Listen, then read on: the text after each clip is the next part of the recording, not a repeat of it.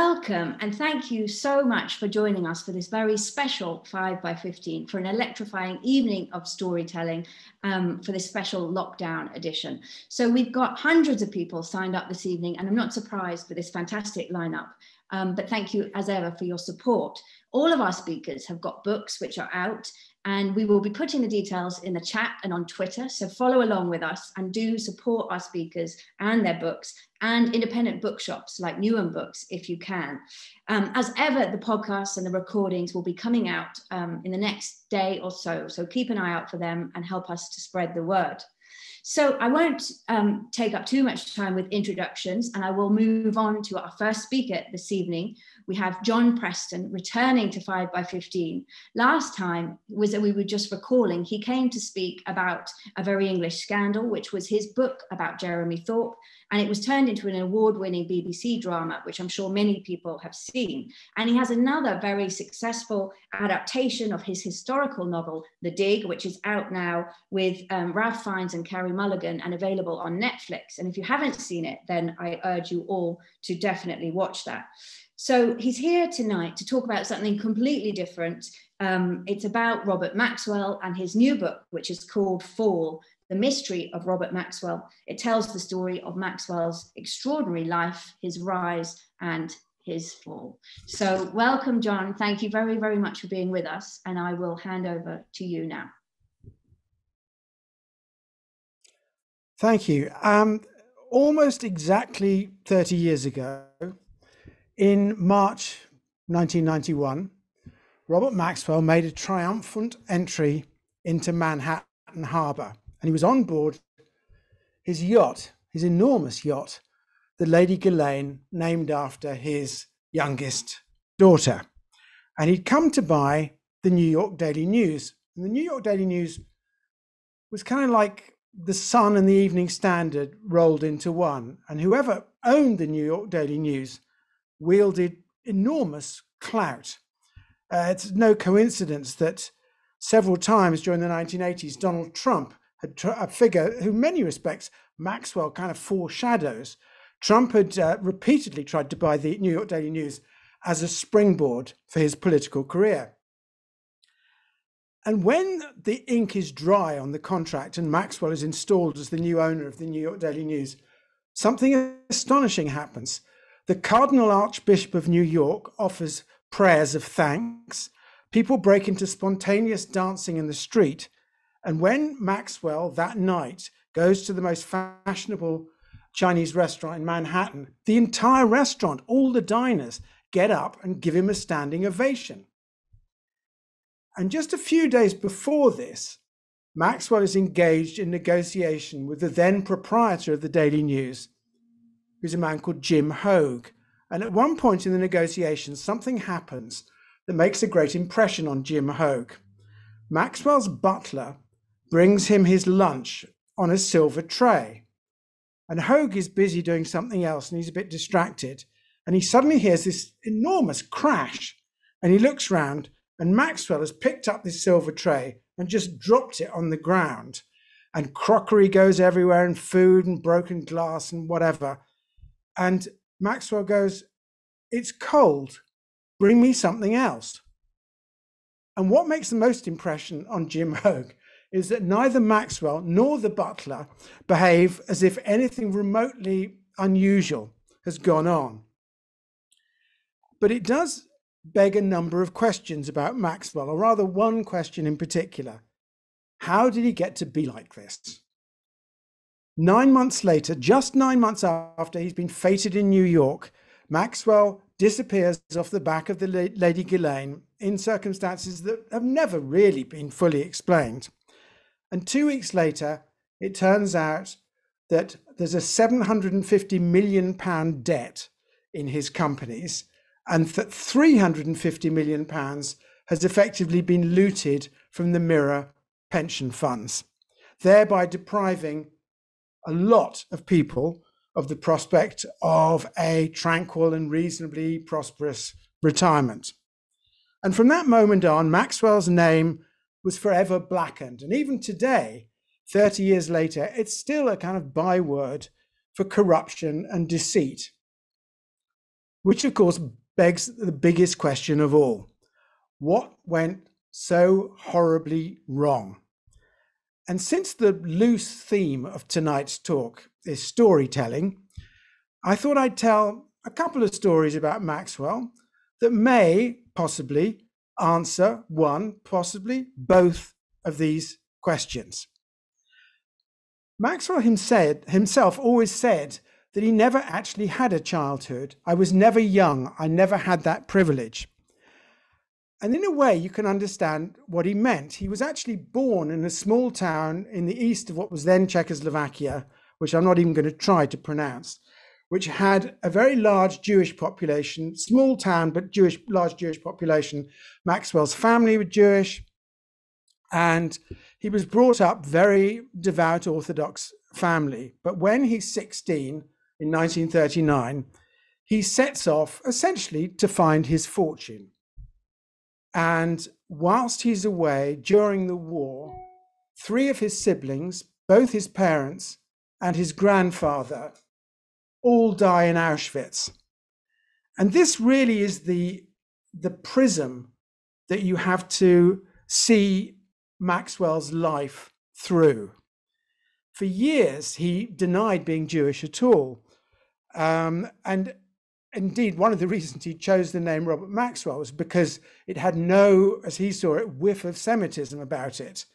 But when he did very belatedly rediscover his Judaism in the mid-1980s, you have this sense that he was haunted, swamped almost, by all this banked up survivor guilt. Throughout the war, Maxwell had dreamt of getting hold of a commodity which he'd be able to obtain for next to no money that would be in huge demand after the war. And in 1946, he was sitting in Berlin, where he was running an Allied newspaper, which was designed to reintroduce Berliners to the joys of democracy. And one day this man walks in, who's the biggest publisher of scientific journals in Germany. And he says, "Can you help me? I have this terrible problem. No one has published any of my journals during the war. And I have this huge backlog of stuff." And Maxwell's first instinct was to kick him out, because that was pretty much Maxwell's first instinct with anybody. And then he thinks to himself, hold on a minute. Maybe the thing I've been dreaming of has just landed in my lap. And the commodity was knowledge. And it was an absolutely brilliant idea. And by the mid-late 1950s, Maxwell has become the biggest publisher of scientific journals in the world. And let's just say, for the sake of argument, that Maxwell had died in 1961 rather than 1991, he would be remembered very differently. I mean, it's easy to say, and it's some truth in it, that Maxwell was only ever kind of driven by expediency and that he always had one eye fixed on his profit margins. That's true. But every so often, the other one would give off this kind of idealistic glint. And I think Maxwell did really care about the scientific research he was involved in. And actually, by disseminating the research of a lot of scientists, he paved the way for a number of key breakthroughs in medicine, chemistry, physics, and so on. But, and it's a very big but, Maxwell was obsessed with getting a newspaper, owning a newspaper. And it was this that brought him into contact, as it were, with Rupert Murdoch. And both Maxwell and Murdoch, for almost 30 years, were locked in this kind of titanic struggle to be essentially the world's biggest media mogul. And Maxwell came to see Murdoch really as his nemesis, because every time Maxwell tried to buy a newspaper, Murdoch would snatch it from underneath his nose, and Maxwell would become more and more furious and more obsessed. Incidentally, I don't think Murdoch saw Maxwell in those terms. I think as far as Murdoch was concerned, Maxwell was this kind of perpetual irritant that he could never quite manage to brush off. And it drove Murdoch nuts that they were always being mentioned in the same breath. And of course, they shared the same initials. And it's not until 1984 that Maxwell finally succeeds in buying a newspaper. He buys the Daily Mirror, the Sunday Mirror, the whole stable of Mirror titles. It's no coincidence that Murdoch doesn't want the Mirror, and indeed wouldn't have been allowed to get it because he already owned the Sun. And it's easy to forget that actually, to begin with, Maxwell was a rather successful and indeed popular proprietor of the Mirror. And he loved the looseness, the dissipation of Fleet Street. And the journalists, certainly to begin with, they may have kind of sniggered behind their hands at him putting his picture all over the Mirror and so on. But he did a number of rather clever things which made him very popular. He reinstigated this convention at the Mirror, which was responsible for the fact that the Mirror had the highest alcoholism level in Fleet Street, that every week this elderly man would push in a kind of once white linen jacket, would push a trolley of bottles around the editorial floor and hand out to each member of the editorial staff their alcohol allowance. And it was considerable. And they had a little fridge to keep it in as well. And here we come to another question about Maxwell, which is why is he so vilified? I mean, yes, he did a terrible thing. There's no question about that. And yet you can come across serial killers that have had a better press than Maxwell. And I think one of the reasons is that journalists hate missing a good story. And at the Mirror, they were literally sitting on top of one for years. Maxwell had been taking money out of the pension funds and nobody realized it. And when belatedly they did, they turned on him with terrible ferocity, and everyone else followed suit. And when Maxwell dies in 1991, world leaders queue up to pay tribute to him. And they all say what a terrific guy he was and what a great humanitarian and so on. And 2 weeks later, the same people are saying what a dreadful man he was, how they always knew there was something fishy about him, and so on. And as I said to begin with, the prism you have to look at Maxwell through is his family. And Ian Maxwell told me a story about coming towards the end of his father's life. He came into Headington Hill Hall, into his father's bedroom, and Maxwell had a kind of early flat screen TV mounted on the wall. And his father was standing there with his nose pressed up against the glass. And Ian said, "What are you doing?" And on screen was this footage of newsreel footage of Jewish people being unloaded from trains at Auschwitz, with some of them being sent off directly to the gas chambers and some of them being deemed fit for work.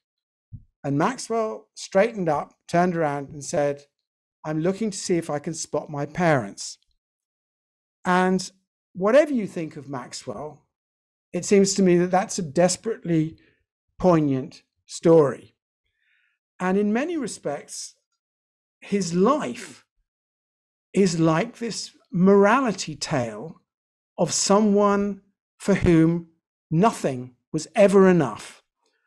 Money, sex, power, booze, everything he could do to fill this kind of aching void, he stuffed in, as it were, and nothing was ever enough.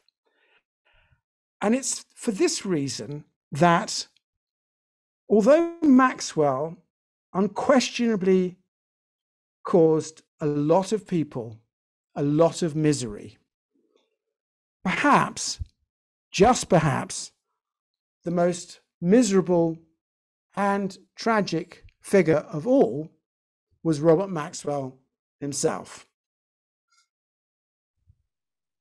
John, thank you. That was an extraordinary story and beautifully, beautifully told. Thank you so much for all of your books and stories, from the archaeology of Sutton Hoo to the story of Robert Maxwell. And I hope that everyone watching will, if they haven't already, get a copy of Fall, The Mystery of Robert Maxwell, which is out now. And John, thank you again for being with us. We wish we could see you in person.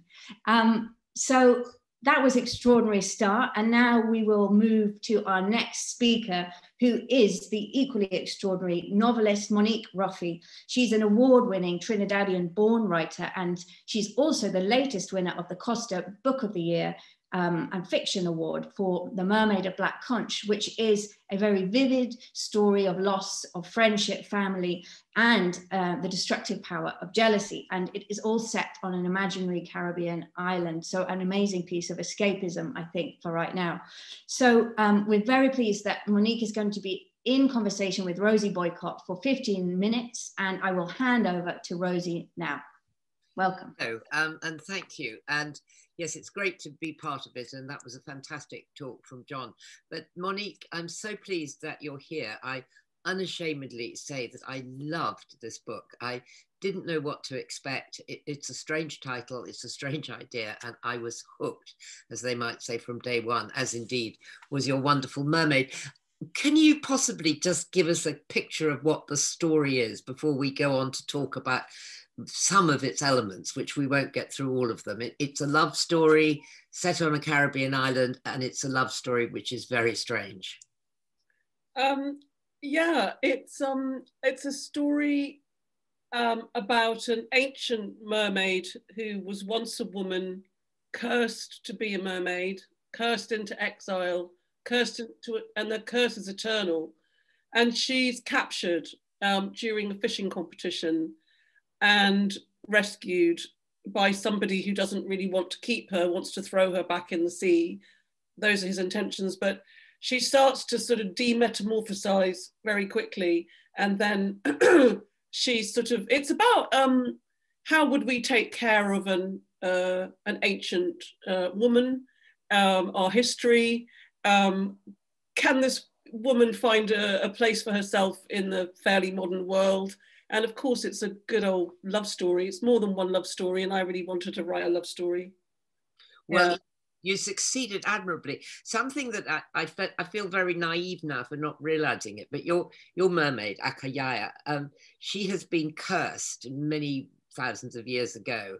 And the curse that makes someone a mermaid is, in a sense, jealousy, and they stop them being sexual. I've never thought of it in that way, that you literally seal up their legs and make them a fish. Yeah, yeah. Yeah, the Spanish say about mermaids, you can't eat them and you can't fuck them. There's this, it's about banishing her sexuality. So denying her rite of passage into erotic love is the thing that, I mean, there's, all our old stories come from the old patriarchy, and they're full of these kind of witches, old ladies, virgins, young ladies that need to be taught a lesson about their sexuality. So most old stories are worth rewriting. And I'd been dreaming about a mermaid, and then I came across this story and I thought, right, I'm going to give her back the thing that she was denied, which is a rite of passage into erotic love. But yeah, I mean, it was her punishment was to desexualize her. So you get the love affair that dominates the book, although there is another one, is between the mermaid and David, the fisherman.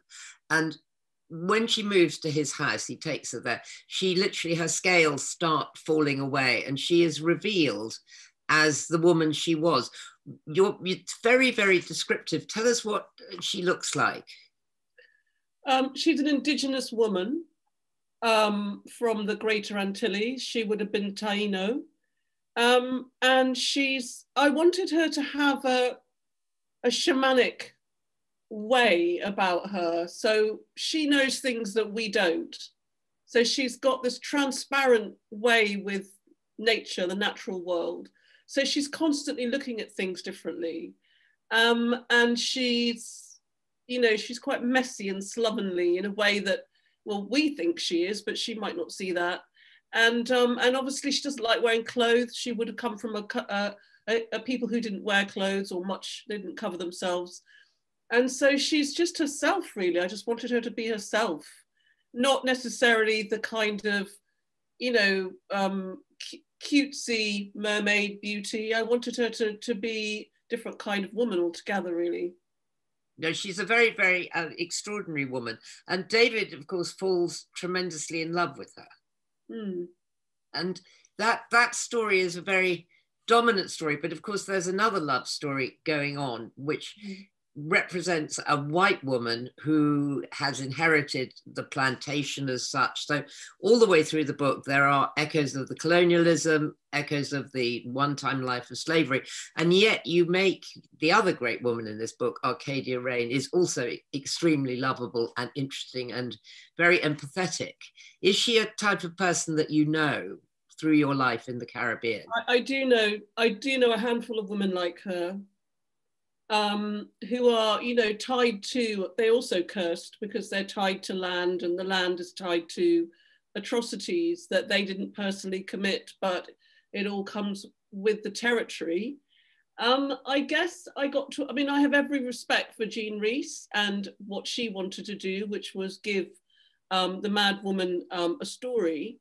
But we kind of got ourselves in the regional canon stuck with this mad white woman who is also a bit of a Freudian hysteric, who is, you know, just mad and driven mad, and it's all fine. But I just was a bit annoyed. I'm just sort of done with that, really. I just want to put her fine, but I wanted to create likable, somebody who's caught up in the drama of what's going on around her.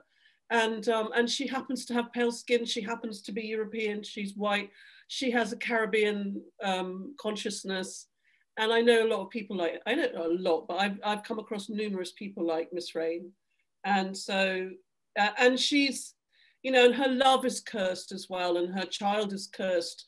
And there's a lot of cursing going on in this book. But yes, you say that her love is cursed. She has also a kind of forbidden love in the same way that David and the mermaid have forbidden love. Yeah. But you allow that love to kind of, she is in love with someone called Life, which is an extraordinary, wonderful name, and he does reappear. Yeah. Well, I just wanted to, I mean, there's also Porthos and Priscilla, who I enjoyed writing them. Yes. But life for me, I mean, you know, I'm a white Caribbean woman as well. And the life love story is something that, you know, I'm only too aware of this problem of being in some way punished by the whole damn thing, the whole history of the place, the politics of the place. This is a forbidden power play. I'm not allowed, this is forbidden. But what if they fell in love when they were children? Mm-hmm. What if this love had taken root really early on, before they understood the dynamic of it? And then the punishment starts to set in on them when they grow up. And of course he wants to leave, he's never going to be, you know. So I just, again, I know this. I know there's something about this love story that I understand and know. And I enjoyed writing it. And there's a really big scene where they're in bed and he gets out and he wants to say, and they get nowhere with it. They just get nowhere. They just get, is it history or love? History or love? And I mean, to sound corny, but love is as big as the politics for them. You know, it's powerful. And they have a child, Reggie, who is born deaf, who strikes up the most touching relationship with Akaya. And how did you see that relationship between the deaf boy and the ex-mermaid? Again, you know, these things just come, don't they? I've struggled with hearing loss on and off for about a decade, really bad, related to an autoimmune illness I have. So the writing of a deaf character was always coming. It was always going to come. And then, so Reggie, I thought, right, I can write Reggie. And then I did some research around the 70s and provision and then this idea of him also being proud and deaf and having deaf pride and being autistic and being completely fine. He's cool. He's a cool little boy. but he hasn't got a friend in the world. No one can be his friend. And so, of course, the mermaid and him are going to just like, you know, get off to a great start with their hands, with the hand sign language. So, I mean, you know, you invent one character and then the other one, you know, they all start coming, and then, you know, this is what happens. And did you need Priscilla? Did you need her to be in as the person who won't leave things be, who's the gossip? Well, you know, I know many Priscillas as well. And in Caribbean bookstagram circles, they've been discussing this book, and Priscilla gets the most airtime, I'm told. Priscilla is the one they all like to discuss. And again, there needed to be a baddie. There needed to be somebody. There needed to be forces of, you know, and Priscilla is somebody who, you know, the village gossip, every small village has a Priscilla all over the world. And but she's complicated too. You know, I didn't want her to be a stereotype. I wanted her to have reasons. And again, also there's the monetarization of the mermaid, and it's there all the time. She's worth something. And of course, this echoes with the huge story of trafficking of people in the region. And I think I was sort of trying to see, you know, this idea of all of us could be, if we're given power, all of us could torture somebody else if we were told to. And there was something there about, okay, let's see what happens when big money appears, and how many people, how quickly does a good man turn bad, like Nicer Country initially wants to put her back, but suddenly thinks, oh, okay. So Priscilla's just, you know, Priscilla emerged as well. And I enjoyed writing her.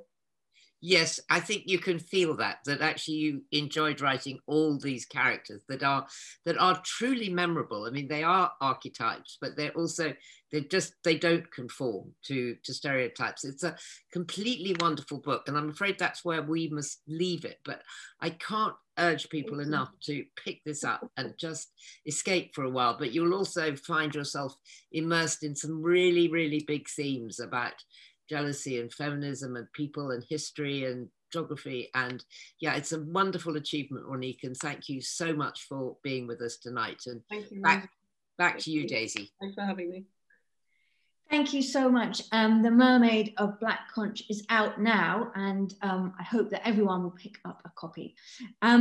So next up, in a testament to our incredible speakers this evening, we have another winner of the Costa Prizes from this year in the biography category, Lee Lawrence, for his memoir, his very powerful memoir, The Louder I Will Sing. And Lee is a social entrepreneur. He works with marginalized people, helping them to find their voice, to manage conflict, and to achieve justice. And we are really honored to have you with us, Lee. Welcome, and over to you. Thank you. It's a pleasure to be here among so many great speakers. So essentially, I'm going to take you through a journey where we went from a gross injustice to restorative justice. And I'm going to start at the beginning. So I'm going to talk about this beautiful lady here, which is my mum, my biggest inspiration, and my hero, Cherry Gross. She was born in Jamaica in 1948 and came to England in 1962. My mum raised 6 children. She was a loving and caring person, well known in our community. She didn't have much, but whatever little she did have, she was always willing to share. I describe her as a lioness. She loved music and she loved to dance. We grew up in a place called Brixton. And Brixton for me was a fun, exciting place to live. It was safe. We left our doors open. We played out on the streets, and there was a real sense of community spirit. They say it takes a village to raise a child, and I felt like Brixton, for me, was that village. And if you asked me when I was a child what I wanted to be when I grew up, I would have said a police officer. But that dream was crushed on the 28th of September, 1985. It was a Saturday, 7 a.m. in the morning, and I was just 11 years old. I heard a noise while I laid asleep in my mum's room. So I woke up and I saw my mum walking towards the door. And I thought, whatever it is, mum's taking care of it. And I laid back down. Then I heard another loud bang this time. I jumped up and I saw this man holding a gun in his hand and pointing it at my mum and shouting at her. And in a very faint voice, I heard my mum say, I can't breathe, I can't feel my legs, and I think I'm gonna die. In that moment, I just got hysterical and I was screaming and I was shouting and I was saying, what have you done to my mum? What have you done to my mum? And this person then turns around and points his gun towards me and says, someone better shut this fucking kid up. I froze. I was shocked and I was scared. I got ushered out of the room where I met another 30 officers. There were dogs, there were guns. It felt like a nightmare and it felt like someone had taken my house and just shook it. I was met in the living room with my other siblings, ranging from a 20-year-old, my oldest sister who was 20 years old, and my youngest sister who was 8 years old in the house. My mum was also babysitting 2 children who were 7 and a 2-year-old. My mum got rushed to hospital and we were left in the house, vulnerable and left with the police. And the only updates that we were getting about my mum was over the news. And they had said that she had passed away. So I went into the kitchen, I grabbed the knife and I tried to slit my wrists. And someone came in and pulled the knife from me.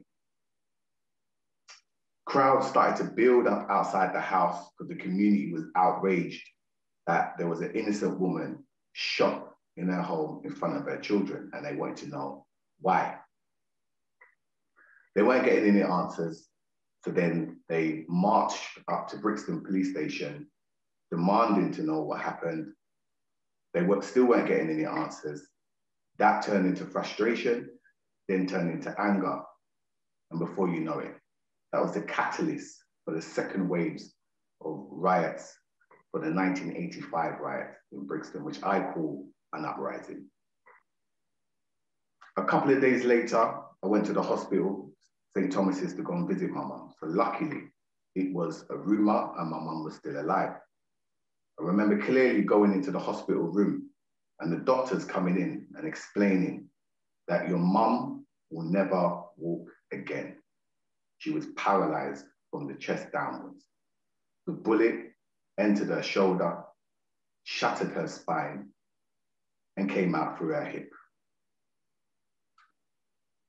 Hearing that news was devastating, and I can only imagine how my mum must have felt hearing that herself. 2 years later, there was a criminal trial, and the officer who shot my mum, Douglas Lovelock, was totally acquitted. So there was no justice. And I remember seeing that on the news and going up to my mum and saying, Mum, how do you feel? And she said, the police are a force and we can't be the force. And she just accepted it because she had to cope with it, where it never really sat well with me. For the next 26 years of my life and my siblings' lives, we became a carer to my mum. Unfortunately, in 2011, on Easter Sunday, my mum passes as a result of the injuries that she sustained back in '85 when she was shot. All the hurt and the pain and the sense of injustice came flooding back. And I didn't know where that energy was gonna go. And I just wanna show you another picture of how she ended up. There was a glimmer of hope in the fact that there was an inquest into my mum's death, which would allow us to re-investigate what happened and the circumstances which led up to the police coming to my house that day and shooting my mum. But it came with its challenges. We were denied legal aid on 3 separate occasions. So we finally had to put a petition together. And thankfully, we got over 130,000 people to sign that petition, went to town, 10 Downing Street, presented it, and a week later, the decision was overturned and we got access to legal representation. That in turn allowed us to have an open and transparent inquest hearing, and it allowed the truth to be heard. And 12 jurors came back with the findings of multiple serious failings by the Metropolitan Police at all levels on the planning and the implementation of the raid on my home that day. They were looking for my brother who wasn't there and never lived with us, and they ended up shooting my mum and essentially killing her in the end. That came with a public apology for the first time, 29 years after the incident. An apology that we deserve to hear, but the person who most deserved to hear that apology was no longer with us, which was my mum. So it was a really bittersweet moment for us. And we said to the Metropolitan Police, we are not willing to accept the apology unless it comes with some accountability, because a life has been lost. They then challenged us, and we spent the next 2 years battling with the Met until we ended up in the High Court. And it was only then that the Metropolitan Police conceded and accepted accountability. The High Court judge then recommended that we go into mediation to see if we can work things out between us. At that point, I had no idea what mediation was. Sat down with my lawyers and they explained the process to me. And they also brought up the idea of restorative justice, which I knew nothing about. So my lawyers explained a little bit of the process, and I went away and thought about it. And 24 hours before we was going into mediation, it came to me like an epiphany moment. I was going to use pictures to communicate what happened, who my mum was, what happened to her, and the impact that that had not only on her, but on us as a family and the children who had to witness that on the day. I've used some of the pictures today that I shared in mediation, and there was one other that I used to try and communicate the story, and it was of my daughter, Harmony. And the reason why I used this picture, because she was 8 years old at the time, and I wanted them to connect with the youngest child that was in the house at the time when they shot me, because we were adults now. And I also wanted to explain a story of 2 weeks before we ended up in mediation. I saw my daughter was going to school, and she had a book in her hand, and I called her back and I saw the words police, and I said, "What book are you reading?" She said, "Dad, I've read about the ambulance, and I've read about the fire service, and now I'm reading about the police." And I froze. And I thought, this is going to be telling her about all the great and wonderful things that the police do. And I'm not disputing that they do some of that work. However, we have a personal story that's going to conflict and counteract what she's reading. How do I tell her that with balance one day? And I said to the senior high-ranking officer who was in mediation with us, the way I tell my daughter that story is down to you and how we resolve this between us today. And that person got up and he had tears in his eyes, and he looked at his lawyers and said, "My lawyers are not going to like what I'm about to say right now, but I would hate for my mum to go through what your mum went through." And that was the moment for us. That was the first time that the Metropolitan Police showed any type of empathy towards us as a family for what they had done to us. It was a small but very powerful moment. It allowed us to start engaging and looking at a way forward, and it allowed us as a family to start that healing process. As an outcome of the restorative justice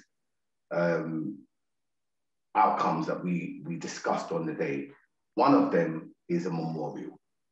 So we asked for a permanent memorial to be erected in honor of my mum and the community who rose up for her for that injustice.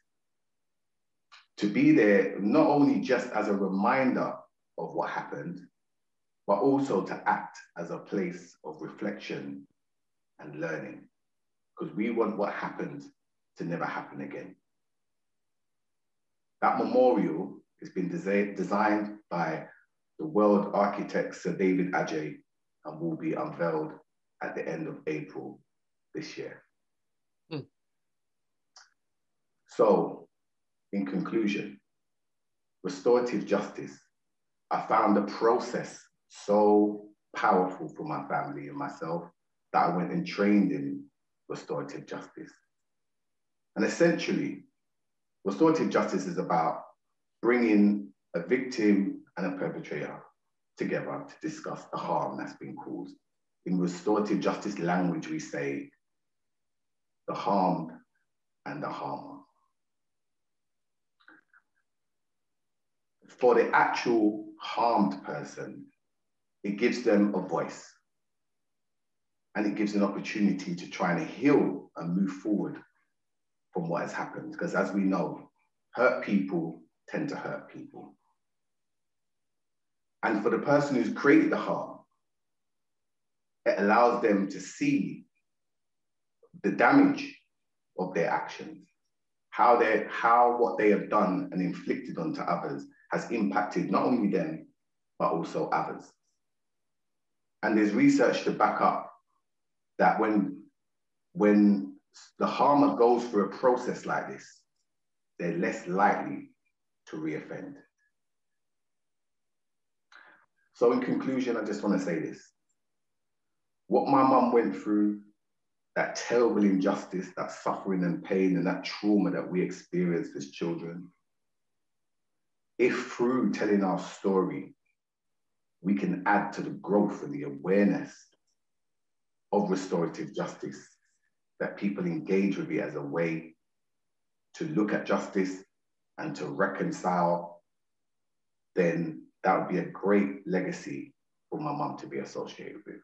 Thank you. Lee, thank you so much. That was extraordinary, incredibly powerful. And just after Mother's Day, what an amazing tribute to your mum. Thank you so, so much for being with us. And The Louder I Will Sing is your book, and it's out now. And I hope that everybody will get a copy, and we will share this talk as much as we can. And I'm really excited about the memorial as well. So congratulations on that journey. Thank you very much. And thank you. And so I will now introduce our next speaker this evening, the fabulous Thomasina Miers, well known to all of us as a cook and a food writer and a television presenter and an entrepreneur and the founder of Oaxaca Restaurants.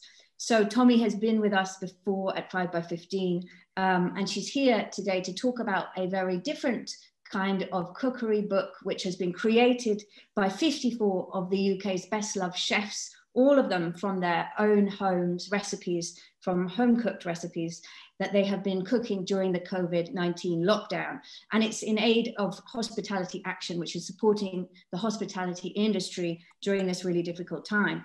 So we are thrilled to have Tommy with us, and she is going to be talking about building back better, but with food.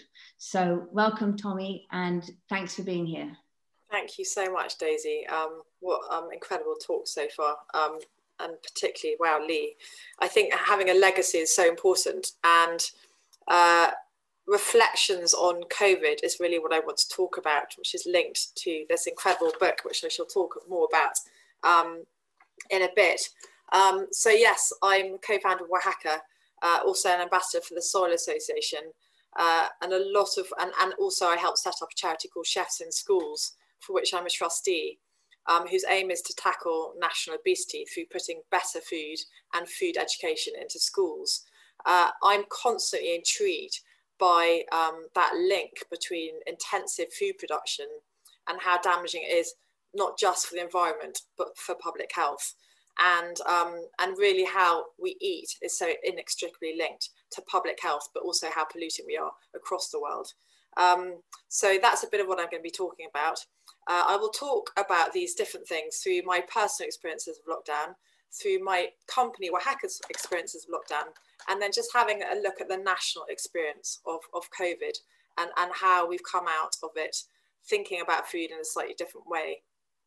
So more personally, I got to spend a lot more time at home, and I think many chefs who actually gave recipes to this book, which is not chefy at all, it's like really lovely home cooked recipes. You know, people like Heston Blumenthal cooking very accessible, easy, simple things, as opposed to his normal, incredibly difficult, complicated recipes. You know, lots of chefs were cooking more at home, and it was a very creative time. You know, there's not much to do other than watch television, read lovely books, but cook. We all had to cook because restaurants were shut. And as someone who's absolutely mad about cooking, that was rather wonderful for me. My sourdough started bubbling away very early on, got my kefir going to my local food markets.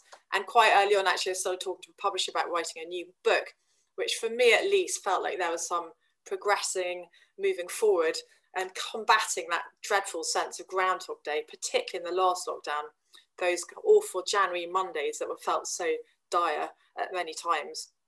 I think if the last 12 months give me lots of time for reflection amidst the mayhem of homeschooling and everything else I was juggling, I think Oaxaca also had a great time of reflection on how we could look at the kind of ensuing months where we were forcibly shut and how we could best use that time. I think most immediately there was an urge in all restaurants really to feed people. The restaurant shelves were empty, people were in need, and particularly in the early stages, that need to feed the nurses and doctors on the front line. So we teamed up with people like Angela Hartnett at Cook 19 to get our chefs back in a couple of our kitchens and produce meals for 11 ICU units across Greater London, which was incredible. We worked with chefs in schools to cook food, to put in hampers, to feed kids in school holidays who would otherwise get quite measly school vouchers that didn't really do much. And then generally we were part of a huge auction that Hospitality Action, this charity that this book is, all the proceeds are going to Hospitality Action, which is a charity that really does look after people who've been adversely affected in our industry. So we were up to lots trying to help people. And I think the most heartwarming, which is an expression I kind of often take offense with, but it really was heartwarming to see how our industry reacted in these successive lockdowns, and that feeling of community that food gives, that breaking of bread, and how our instinct led us to trying to feed people in our community and to feed those people in need. So that was kind of wonderful. On a more personal note, for Oaxaca, we've always had this ethos of sustainability, and we really were looking at how we could reopen and really learn about the best way forward, because as I've already said, that link between what we eat and climate change is so important and so relevant as we know more and more, and how, you know, as we hit this kind of climate emergency. So we shifted all our pork and chicken production to free range, and we were really pushing ourselves on our vegetarian element of our menu. So we've always had about 30-35% of our menu being vegetarian. Now it's about 50%. In fact, 50% of our food sales are now vegetarian, because we just keep putting kind of mouth-watering veggie choices on. So that felt like a really positive way to open up our doors. In the third lockdown, we considered shutting, and we just took that decision that we should keep on opening. And really that was for the morale of our staff. 700,000 people lost jobs last year in our industry, and we felt it was just so important to have a message of positivity for some of our teams. Quite a lot were still on furlough, but for a percentage of them, and just to keep that feeling of doing something and progressing. And actually it was a great decision in hindsight. We sold 100,000 tacos from here up from today since December. People have been kind of raving and wanting to get hold of our food. So it's been great for customer interaction, great kind of feeling of positivity in our business amidst the chaos of our industry. Although, of course, that hasn't helped us losing vast amounts of money every week. And part of what I've been doing is really trying to campaign the government to let us open sooner, because all of the data shows that hospitality was never more than 3% of transmissions at the height of the pandemic was happening in hospitality. Much more was happening in hospitals, in care home centres and at home. And as an industry, we spent millions on making our places safe and hygienic and good places for people to be able to come in and see each other, which is a very human need. So that's the kind of happening in the industry, and then taking a step back again, just looking at nationally what's happened. So there was a report last week by the World Obesity Federation that said 2.2 million of the 2.5 million COVID deaths happened in countries with really high obesity rates. In countries like Korea, South Korea and Japan, where they have really high intensity of populations in big cities, they had very, very low rates of COVID. There is a direct correlation between the health of nations and how their response to COVID has happened.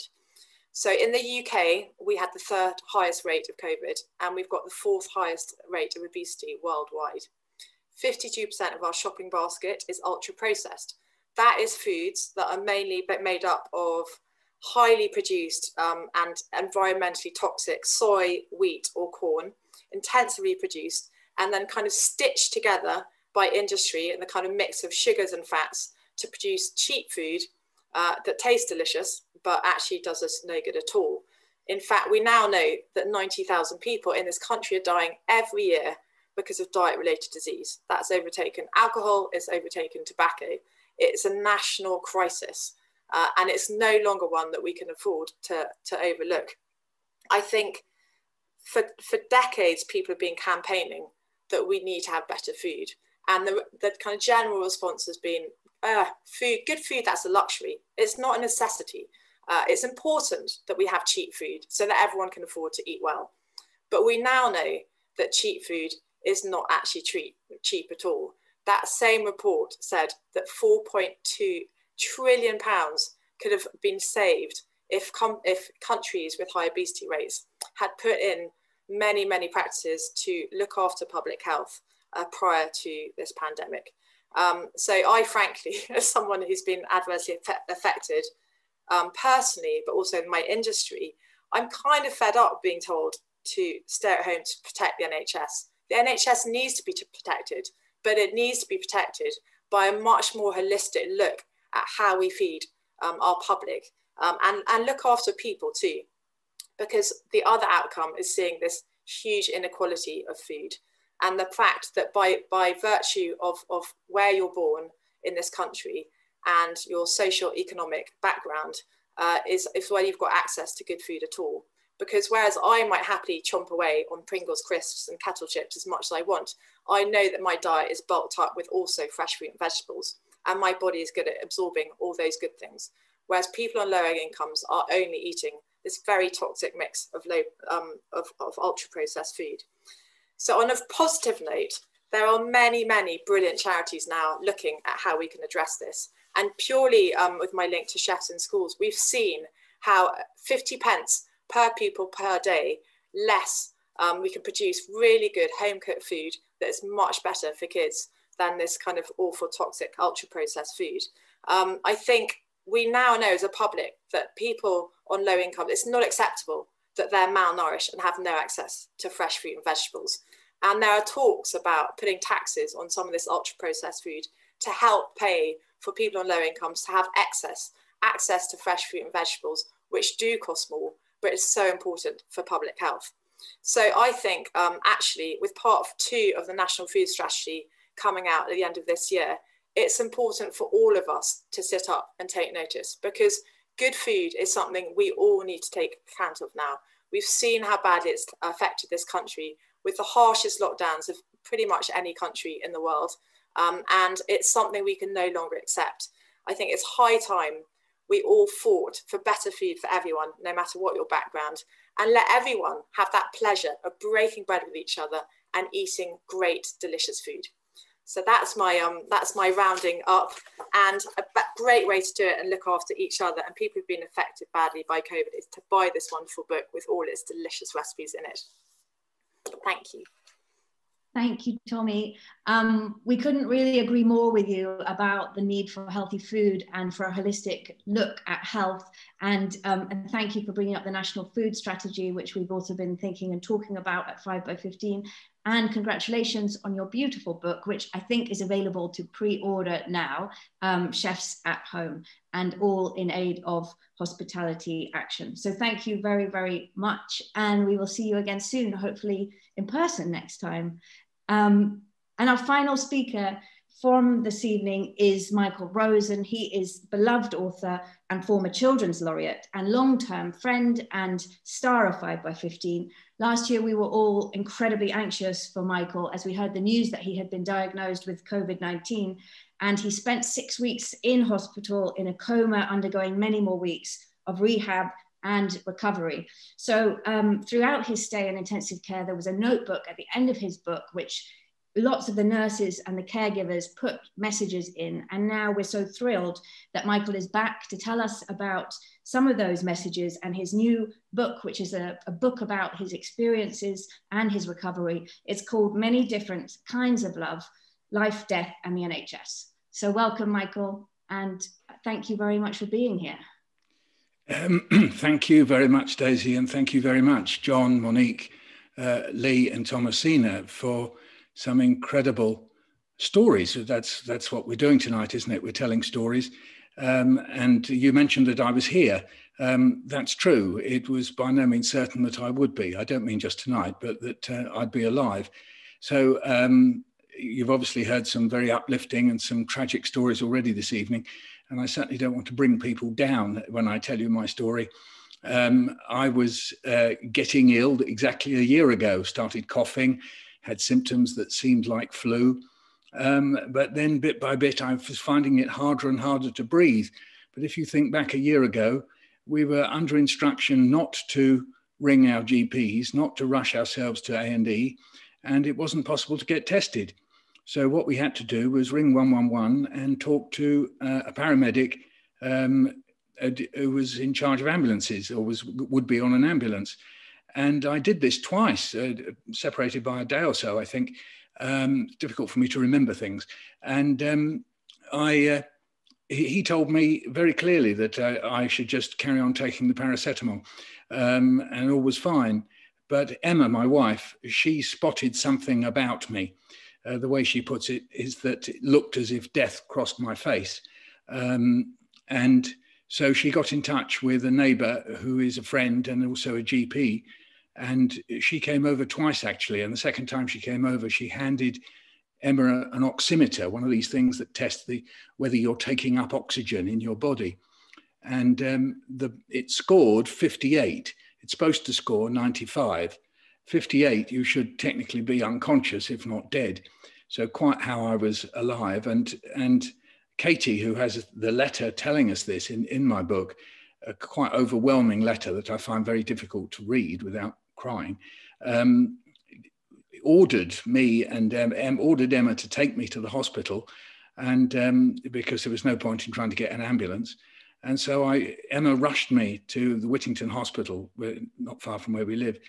And I was then whisked in. Suddenly there were doctors around me and a mask over my face. And for the next few days, it looked like I was all right. But then I dipped.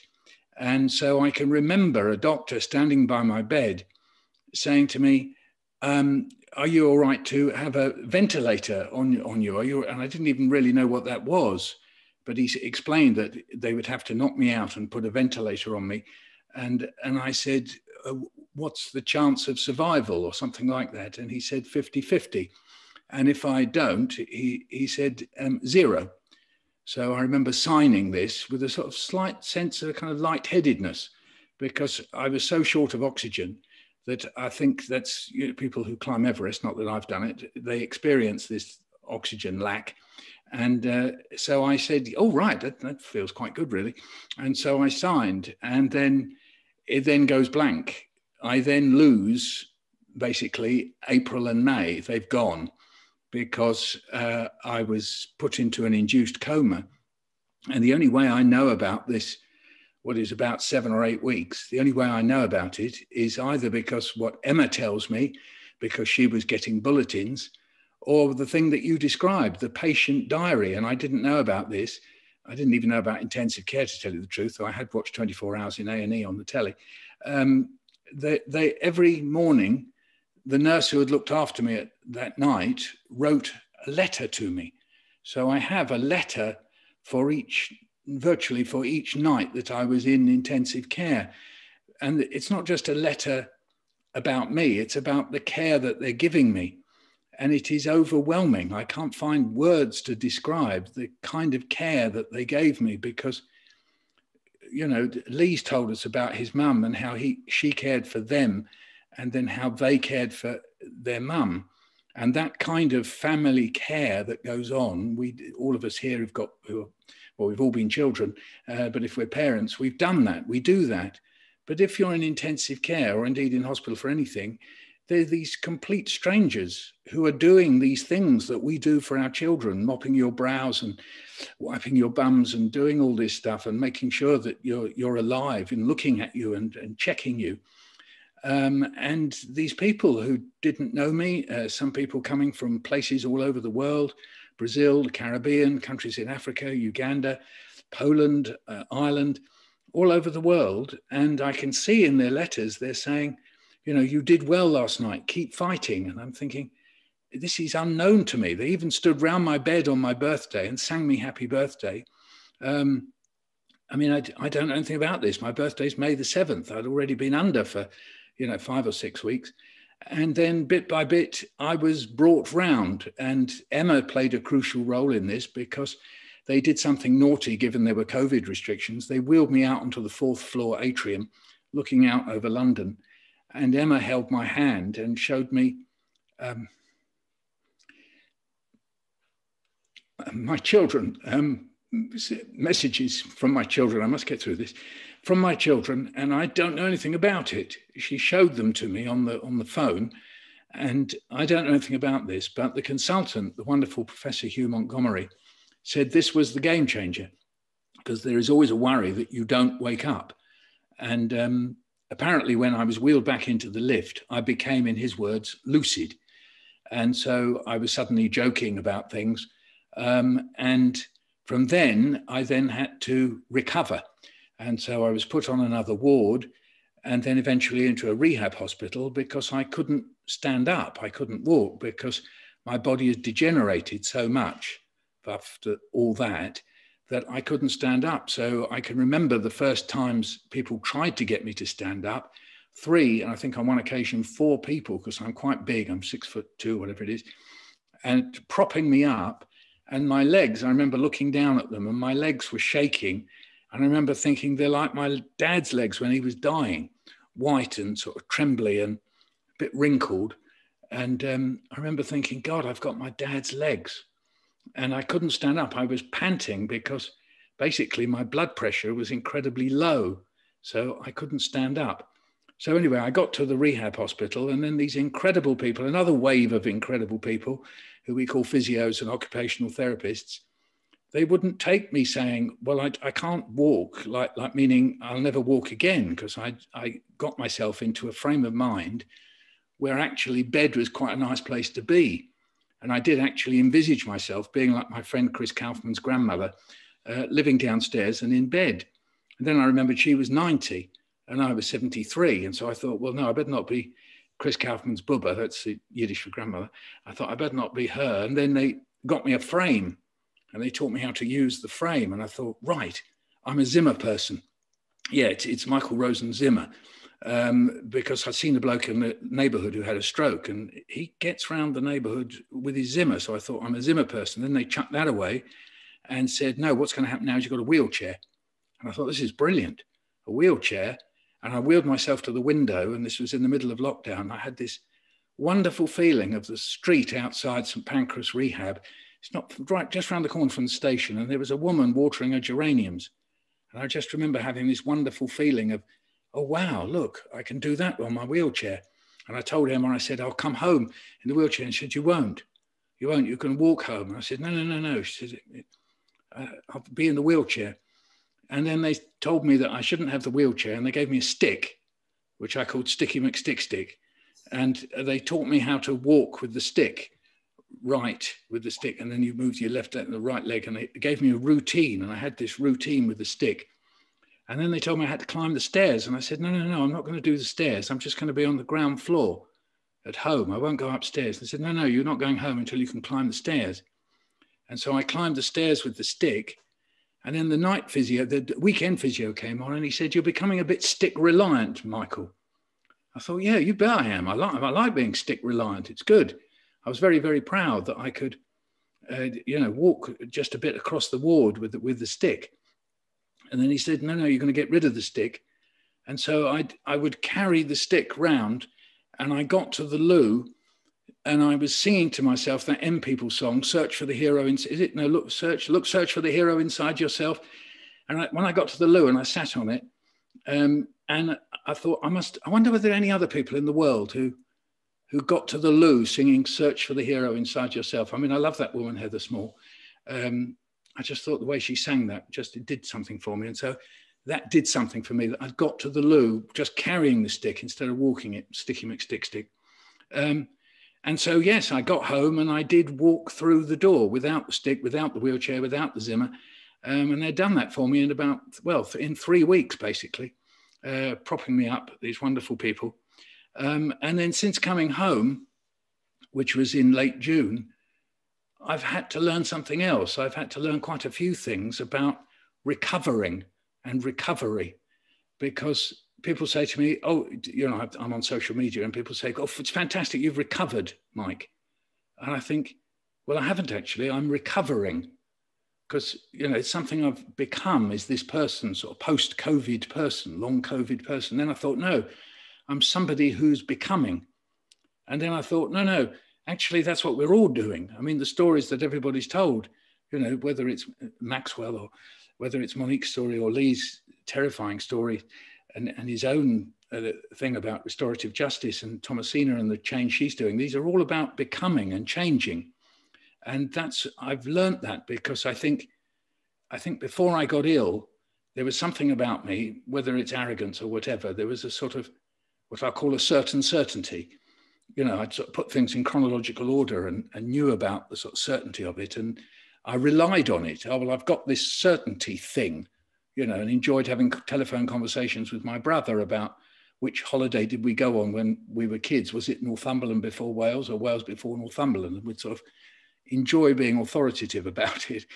And now that's gone. There isn't the certainty. And actually, I have to do that. I call it owning my own frailty. And the nurses and the doctors, they've taught me to do that. That whereas in hospital, you are in a way confined and you rely on those people and you say, help, my toe hurts because my toenails fell out. Oh, my toes. And people rush around and do things with your toes or whatever. Once I'm home, I have to learn to do that stuff and own it, if you like. And so this book tells the story, but actually tells many little stories each time, because that was the only way I could write about it. I couldn't write about it in a kind of cohesive whole. I've written about it just in tiny fragments. So if I just say, I wrote, they've been worried about my low blood pressure, but they've brought me the Daily Mail, so it'll be fine in just a moment. Or there's the one about the loo. And then I'm a traveller who reached the land of the dead. I broke the rule that said I had to stay. I crossed back over the water. I dodged the guard dog. I came out. I've returned. I wander about. I left some things down there. It took bits of me as prisoner. An ear, I can't hear with that ear, and an eye, I can't really see with that eye. They're waiting for me to come back. The ear is listening. The eye is the lookout. So that's how I've written it, because that's the only way in which I could sort of conceive of it, really, in these little chunks, because it's sort of too much. So I sort of think what I've done is I've written a mosaic in order to express this year, and trying to piece together the story and then these feelings in my state of recovery at home. Michael, thank you.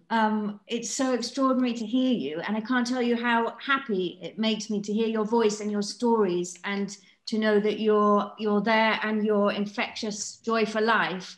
And congratulations on this extraordinary book. We're so grateful to you and to all the NHS staff for their incredible support that they gave you. We were all rooting for you through that whole thing, and it's just been incredibly stressful and difficult, but just wonderful to see you. And the book, Many Different Kinds of Love, Life, Death and the NHS is out now. And I know that Newham Books, who we have long worked with and supported, have signed copies, which I hope people will also be able to get. Thank you, Michael. And thank you really to all of our extraordinary and incredible speakers this evening for their stories, which have totally blown us all away. John Preston, Monique Roffey and Rosie Boycott, Lee Lawrence, Thomasina Miers and Michael Rosen. All of these books are out now, and we will be back very soon. Thank you for your incredible support for 5x15. Hundreds of you online tonight, and we will see you all again very soon in person. Take care for now, and good night.